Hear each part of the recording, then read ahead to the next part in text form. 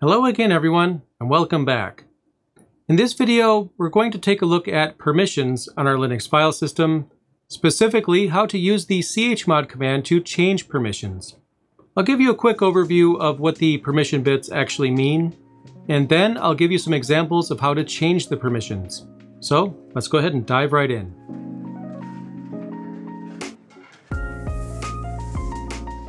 Here on my web server, I have two files that I'm going to use as example files for the chmod command. And these are the files right here, just a few scripts. I have an Ansible bootstrap script, and I also have a backup script written in Python. Now the contents of these particular files don't really matter. What we're going to do is just use these as example files for the changing of permissions. But on the screen right now, we can't even see the permissions. So what I'm going to do instead is add a few options to the ls command. And I added -lha. The -l option is going to give us a long listing, which will enable us to actually view the permissions. H is human readable. It makes file sizes easier to understand. And A is for all, or all files, which will show us hidden files as well. So as you can see, there's quite a few more files here than you originally saw in the output of the ls command without the extra options. We have hidden files here, and we know they're hidden because any file that begins with a period is a hidden file. It's not normally shown unless you add the A option. Now, this is the first actual file right here. And the name is wrapped to the next line, but it's actually only one line. We're going to ignore the dot and the two dots right here. The single dot just represents the current directory, and the two dots right here represents the previous directory. So what that means is that this Ansible bootstrap script is the first actual file inside this directory. Now here's the permission string. We're going to ignore the dot at the end.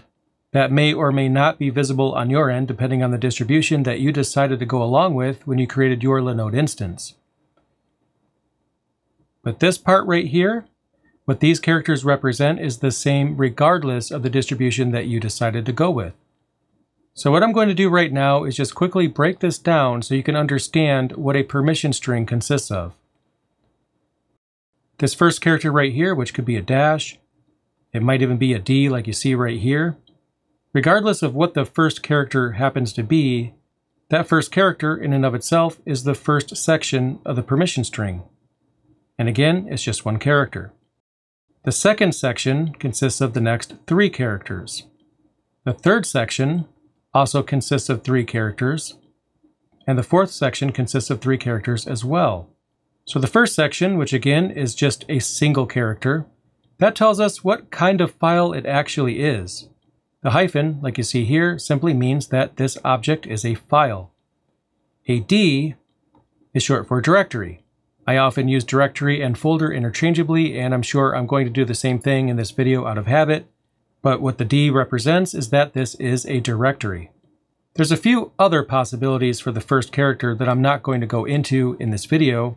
The most important thing to know is the difference between a file and a folder or directory, and now we know. A D stands for directory, and a hyphen represents a file. As a quick aside, you will also notice that the color of the files here are actually different. So we have blue, we have white, we have green. And traditionally, green means executable. White, well, that's just a standard permission for that particular item. And blue is the standard color for a directory. Depending on your distribution and the configuration of your shell, you might not even see any colors at all. And you can't always rely on that just to know what exactly you're looking at. I just wanted you to know what the colors traditionally mean. Even though you can't rely on that 100% of the time, it is something that you'll see at least every now and then. But let's start back at the beginning and understand what exactly the RWX means in the permission string. First of all, R is short for read. W is short for write. X is short for execute. And what those characters stand for is the same regardless of the section of the string that it appears in. So this means read, and also this means read. The difference is that this second section of the permission string, that corresponds to the user that owns that particular file. In this particular section of the permission string, that corresponds to the group that owns the file. So what that means is that the user that owns this file or folder, whatever it happens to be, has these 3 bits set for that case. The group has r-x, and the last group right here, that is basically world or other, essentially everyone who's not the user or the group. Right here, we can see that root owns this file. That's the user that owns the file. So root owns this file right here, ansible bootstrap.sh. The root group is the group that has ownership over that particular file. And again, this last section right here corresponds to other or world. It has 2 different names. So you will see other people refer to this as other or world. So let's look at a few examples of how we can actually change the permissions of any of the objects that we have the ability or permission to change the permissions on. So I'm going to simplify the ls command down to -l, and I'm going to grep for bootstrap. And the reason why I'm doing that is because I want that particular file to be the only one that shows up. That just keeps the output a little bit simpler. Now, as we can see, the user has access to read, write, and execute. Group has access to read, does not have access to W. So what that means is that a bit can either be set or perhaps it's not set. You can't have an R in this field. This field is actually reserved for W. So for example, read, write, execute, it can't be execute, write, read. The bits are set in this order and this order only. If a bit is not set, it's changed to a hyphen. So what we can actually figure out from that is that the group that owns this particular file does not have access to write the file. But anyway, let's go ahead and change the permissions and see some examples of the chmod command and how we can actually modify those permissions. So we execute chmod, and there's several different ways that we can actually modify the permissions of an object. So for example, we could type G for group plus W for write, which is basically saying that we want to get the group section of the permission string and we want to add the W bit, which would have been right here if it was set, but it's not set. So what this should do is add the W bit right here. And then we need to type the name of the file that we want to modify the permissions on, which is the bootstrap script. And of course, you have to have permission to basically change that particular object. If you do not own that file or have permissions already, then you will not be able to make changes. I'm logged in as root right now, and we can see that from this section of the prompt. And root owns that file, so that's why I'm able to do that. If I recall the command that I used earlier to actually look at the permission string for that file, we can immediately see the difference. The W is there. It wasn't there before. We can also do the reverse. We can change the plus sign to a minus sign. And as you can see, the permissions return to what they were before. The W bit is no longer set. Another thing that you can do is you can actually copy the permissions from one section to another. So again, I'll change the group section of the string, but I'm going to set it equal to the user section of that string. And as you can see, it essentially did exactly the same thing because user had these bits set right here, and I copied that over to group. That's yet another way that you can modify the permissions with the chmod command. And you can also combine, well, pretty much everything you know already. For example, chmod, you could type G minus W to take the W bit away. So I'm going to press enter on that. And let's take a look at what that last command actually did. I could have actually executed 3 different chmod commands for the results that you see right here. But instead of doing that, I actually chained 3 different operations with one instance of chmod. So at the beginning here, I decided to take write access away from the group. And then I took the execute bit away from the user. And finally, I took away both Rx because I used minus. I took that away from other. And right here we have the resulting string. We have read and write for the user, read for the group, as well as execute for the group, and I took away both R and X for other, so other has, well, nothing. Now, another thing that you can do is actually use numerical representation to change the permissions of an object, and this is my preferred way to do this. So what I'm going to do is type out a command, and then I'm going to explain to you what it's actually doing.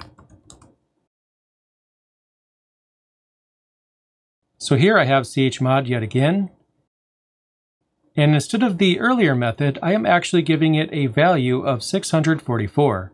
Well, actually, it's not 644, it's just 644. These are three separate numbers. They're chained together, but they're just three different numbers. Now, in order to understand this, we're going to have to understand what the numerical value of each of the bits actually is. So I'm going to execute it. I'll recall the ls-l command. We can see the resulting permissions right here. But how did we arrive at this permission string from a value of 644? So the first thing to know is that each of these particular bits have a particular value assigned to them. R for read has a value of 4. W for write, that has a value of 2. X for execute, that has a value of only 1. Now, when we executed this command right here, the first digit applies to this section for user.